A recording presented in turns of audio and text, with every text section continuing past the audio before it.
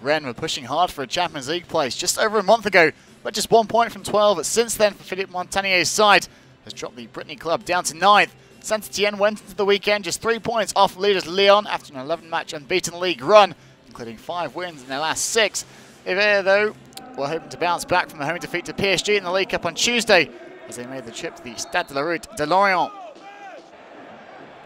Rennes struggled to manufacture much going forward in the first half without live wire Paul George and Tip, who was sidelined with a thigh problem, picked up in last week's 1-1 draw at Evian. Meanwhile, at the other end, Sylvain Armand was simply relieved to see his clearance flying to the stands after cutting out Franck Taberneau's dangerous ball in.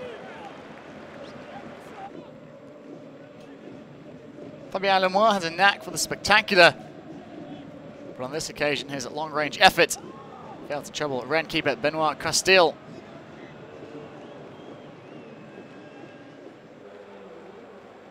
The first 45 minutes in Rennes eerily similar to the first meeting at the Stade Geoffroy-Guichard, where it finished goalless back in week 3. Like Santé, Rennes were also dumped down to the League Cup in midweek, with both sets of players looking tired, as neither side registered a shot on target. The contest, though, sprang into life around the hour mark, TOIVONEN laying the ball off for Abdoulaye DOUCOURE, who really should have scored, but could only blaze wildly over the bar. DOUCOURE then returned the favour for his Swedish teammate, a much harder chance this one for TOIVONEN, though. His low strike gobbled up by Santé keeper Stéphane Ruffier. Lemoyne had the best chance to earn Santé the 3 points. He combined well with Ricky van Volswinkel on the edge of the Rennes box.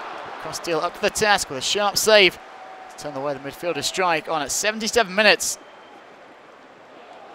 For the second time this season, it finished Rennes 0, Saint-Etienne 0. Santé stretching the unbeaten run to 12 ahead of next week's clash with PSG, with losing ground on leaders Lyon, though. Rennes now without a win in 5.